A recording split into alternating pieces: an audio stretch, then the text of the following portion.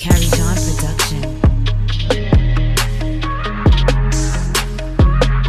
Hey, what's up, guys? How you doing out there?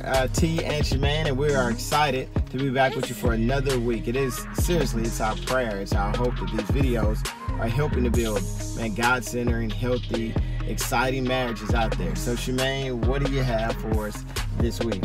All right, so in Genesis, we see at the very beginning when God said, do not eat from the tree, and we see that Adam and Eve, they did. And so God comes back on the scene and he asks Adam, hey, why did you do this? And he points the finger at Eve, and then God goes to Eve and said, why did you do this? And Eve points the finger at the snake. And so we have the blame game going on here. We have people pointing at each other. And often when calamity or trouble happens in a marriage, we often see the blame game. It's your fault. It's their fault.